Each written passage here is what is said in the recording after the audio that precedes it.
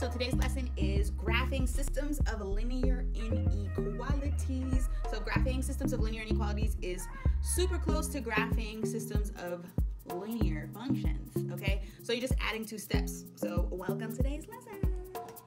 Okay, graphing systems of linear inequalities. Oh, sorry. Whoop. All right, so how to graph a system of linear inequalities. So 1, isolate y. 2, plot the y-intercept. 3, use the rise over run. 4, choose a solid or a dotted line. You know it's dotted if it's greater than or less than. You know it's solid if it's less than or equal to, greater than or equal to. Then you're going to shade under or over. Pretend like the line is a table. Are you going to be over the line or are you going to be under the line? Under is less than symbols. Less than or equal to. Over is greater than or greater than and equal to. And then repeat. So you're going to have 2 lines. So you do the one first, do all of its little shenanigans, and then you do the second one, do all of its little shenanigans, boom. Example number 1. So if you watched my graphing systems of linear equations one, we're using the same examples except the symbols are changed to be inequality symbols. So this should look a little bit familiar. All right, so I have 2x plus y is greater than -4. So what I'm going to do is I'm going to isolate y. So I'm going to subtract 2x from both sides, boom, boom. Okay, and I'm going to get y is greater than -2x minus 4. My y-intercept is going to be -4, so that's the first thing I'm going to put on the graph. Voila, I have a -4 y-intercept on the graph. Then the second thing that you want to do is you want to use your rise over run. So your rise over run is your slope, obviously the number in front of the x, so it's -2. To make it a fraction, I'm going to make it -2 over 1. So I'm going to go down 2 spaces, boom, I'm going to run over 1 space. Okay, notice my symbol. My symbol is a greater than symbol. So it tells me 2 things. It tells me that it's a dotted line, and it tells me that I shade over the line. So dotted line, boom. I'm gonna go ahead and shade over the line. Voila, ooh, fancy, okay? So then I'm gonna move on. So remember the last step is to repeat. So I'm gonna say x plus 4y is less than or equal to 12. So I gotta get y by itself. So the first thing is I'm gonna move x to the other side, minus x minus x. I'm going to get 4y is less than or equal to -x plus 12, or yeah, plus 12. So I got to divide by 4 because I got to get y by itself still, right? So I have an extra step in this problem. So I'm going to divide by 4, divide by 4, divide by 4. So y is going to be less than or equal to -1/4 x plus 3. So that's my y-intercept. So I'm going to go ahead and plot a 3 on the graph. There my 3 goes. Hey, 3. And then I'm going to look at my slope, which is -1/4. Boom, bada bing, bada boom. I'm gonna go down 1 space, and I'm gonna run over 4 spaces. Boom.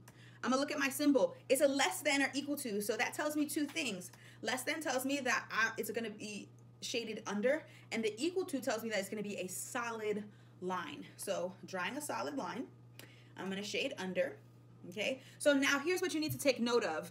I have 2 colors on the screen. So where the purple and the pink cross, that is actually my solution set. Okay, so what does that mean? That means this little black area right here is where I'm actually going to find my solutions. So I'm not worried about the purple on top or the pink off to the side. I'm just worried about that black area where the purple and the pink actually connected. Any point in that region is a solution to my problem. Any point in that set is a solution to my problem. Okay, so I'm going to get rid of the extra, and boom, that's my answer. Okay, example 2.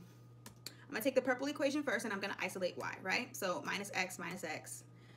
I'm gonna get 2y is greater than -x plus 8. So I'm gonna divide everything by 2. Because again, I gotta get y by itself, right? So y is greater than -1/2 x plus 4. First, I wanna plot my y-intercept, plus 4, up there. Hey. And then I'm gonna do my slope, which is my rise over run. So I'm going to move down 1 space, move over 2 spaces, and I'm gonna look at my symbol. My symbol is a greater than, so it's gonna tell me that it's gonna be a dotted line because there's no equal to, and I'm gonna shade over, and I know I'm gonna shade over because it's greater than. Things that are greater than go on top. Dotted line, okay, good. And I'm gonna shade over the line, voila, okay? So then, I'm gonna go ahead and do the second equation, the pink equation. So I'm gonna subtract x from both sides, yes. And then I'm gonna divide by -2. Now, there's a special rule when you're doing inequalities. When you divide by a negative, what should you do? I'll wait. good. You need to flip your symbol. So notice my symbol is not my orange symbol. I flipped it. It was a less than. Now I made it a greater than because I divided by a negative. So look at your first example, the purple example. I divided by a positive 2. That blue 2 is positive, so the symbol stayed the same. But in the pink example, I divided by a negative 2, so that blue 2 is now negative. And because that blue 2 is negative, then I'm going to go ahead and flip my symbol. Okay? So let's move on to graphing. I'm going to circle my 2, which is my y-intercept, and it's going to pop up on the graph. Hey! And then my slope is positive 1/2. So I'm going to rise up 1, and I'm going to run over 2 right there. So I'm looking at my symbol. It's a greater than, so it does not have an equal to. So that means it's going to be a dotted line, and it's greater than, so I'm going to shade over. So here we go. Shade over. Now remember, when you're doing inequalities, your solution set is what?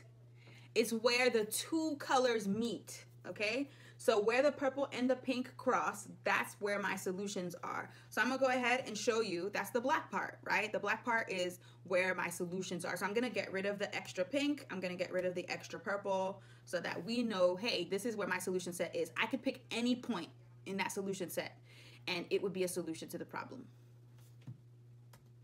Okay, so example number 3 out of 6. So I have x minus y is less than or equal to -4. So I'm going to say minus x, and I have negative y is less than or equal to negative x minus 4. So I have to divide by -1 because, again, y is not by itself. There's still a negative in front of it. So I'm going to divide everything by -1. And remember, when you divide by a negative, what happens to your symbol? Your symbol flips. So that's why I changed it to be orange. So let's locate our y-intercept and get this party started. All right, so I'm going to look at my slope, which is 1. So 1 over 1. Up 1 over 1. I'm going to look at my symbol to determine what kind of line, solid or dotted, and where do I shade, under or over. So it's a solid line because it has an equal to, and I shade over because it's a greater than. Okay? Doop. So then I have x is greater than 2. It's Vux. Vertical, undefined slope, x equals a number. This is a weird line, right? It's a special case line. Anytime I have a special case line, it's just x and a number. I know it's a vertical line, I know it's an undefined slope, and I know that's x equals a number. That's how I recognize it. When I just see x and a number, I know these is a Vux line. So I'm going to go over to the 2 on the x-axis right there, and I'm just going to go ahead and make another point anywhere. It doesn't matter where, as long as it's vertical, so up and down, not left and right. And I'm gonna look at my symbol. My symbol says it needs to be a solid line. So I'm gonna make sure it's a solid line.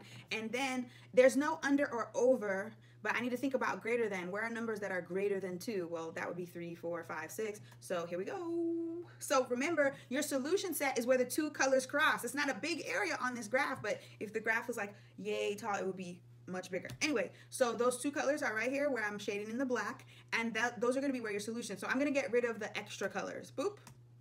Boop, get out of here. Just that black area, points in that black area are where my solutions will be. All right, example 4 out of 6. We're halfway done already. So I have y is less than -2, x minus 4. Y is already isolated. I love it when the equations already have y isolated. So I'm just going to go ahead and go straight to graphing. I'm going to find my y-intercept, which is -4, and my slope is -2, so I'm going to go ahead and use that. So I'm going to go down 2, and I'm going to go over 1, and I'm going to look at my symbol. What kind of line is it, solid or dotted? It's a dotted line. Shade under or over? You're going to shade under because it's a less than. So boop, looking good. All right, so then the next thing that I'm going to go ahead and do is do the other line. And what do you know? This line is also isolated, so I only have to go straight to graphing. So boop. Hey, I'm gonna go to the 2. Hey, I'm gonna go to the, look at my slope, which is 4 over 1. So I'm gonna rise up 4, run over 1, and look what kind of line it's gonna be. Is it gonna be solid or dotted? If there's an equal to, it's a solid line, and then if it's a less than, I'm gonna go ahead and shade under. Yay! Okay, so where are the true solutions to this problem? Where the two colors cross. That little area right there. So we're going to go ahead and get rid of the rest of the stuff. Okay. Example 5 out of 6. So we only have 2 examples left. So y is less than negative 2x minus 1. Y is already isolated. Oh my goodness. I love that. So negative 1 is going to be my y-intercept. Yes. And then negative 2. I'm going to go down 2 over 1. Looking at my equation, what is that? Dotted. Hey, shade under. Look at us. And then I'm going to look at my other equation. Got to isolate y, baby. Okay, so isolating y, negative 3y is less than 6x plus 3. Oh, we're dividing by a negative. What's about to happen? Oh my goodness. What do you notice about those 2 equations? Once y is isolated, the purple equation and the pink equation are what? They're the same. That's weird, right? So when I graph them, guess what? The only thing that's different is one has a less than and one has a greater than. What does that mean for us? Oh my goodness. Well, I shaded under one. I shaded over the other. But both of those are dotted lines, which means there's actually going to be no solution to this problem, because when the line is dotted, I can't use the line as a solution. Okay, and I can only use areas where both colors touch, and both colors don't touch. So there's no solution to this problem. Ooh, crazy. Okay. And then last example. So last example is x minus 2y is greater than negative 8. So minus x. Negative 2y is greater than negative x minus 8. I'm going to divide by 2, but divide by negative 2. What does that mean? Oh my goodness. Okay, I'm going to get y is less than 1/2 x plus 4. Less than y-intercept 4. My slope 1/2. Rise up 1, run over 2. What kind of line are we dealing with? It's a less than, so it's dotted and I shade under. And then, what else do I do? I'm going to look at my second equation. I'm going to isolate the y. And then I'm going to divide by negative 2. What happens when you divide by a negative? Okay, so look, our slopes are the same. So that means these lines are going to be parallel. But let's see what happens. So I'm going to plot negative 3. I'm going to use my slope. So I'm going to rise up 1. I'm going to run over 2. What kind of line is it going to be? It's going to be a dotted line, and I'm going to shade over. Dotted line, shade over. So remember, it's the area where the 2 colors cross.